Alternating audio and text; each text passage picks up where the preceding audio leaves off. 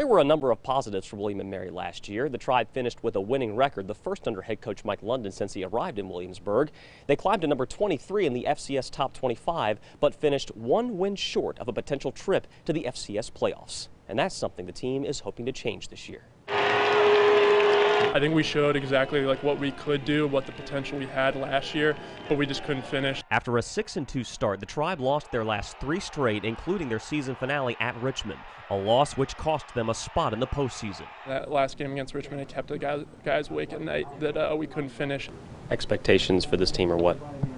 Championship at all times. This year's team will have plenty of experience. 2 returning quarterbacks in Darius Wilson and Hollis Mathis, and 9 starters back on defense.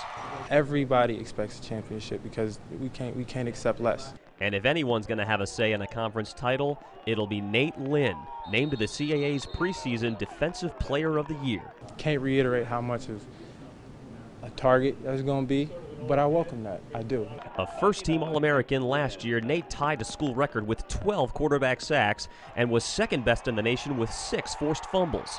He's a gentle guy off the field, but on the field is a whole different story. I'm all smiles off the field, but once you put that helmet on, smiles don't get treated well on the football field. They don't. They do not. And nice people don't last long on a football field. So basically don't run into you on a football field? Nah, not if you want to keep a helmet.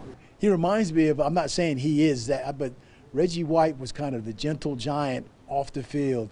But on the field, I'm going to put you down today. I'm going to put you down. But Nate is, he's a likable guy off the field, but on the field, he plays possessed. I'm here for a championship, whether that be CAA or national. That's the expectation for us this year. I mean, I think we expected it last year, and I think you have to just go in with the expectation that you're going to win every single game you have. And it all starts with the first game, Friday, September 2nd at Charlotte. In Williamsburg, Nathan Epstein for the Sport Track.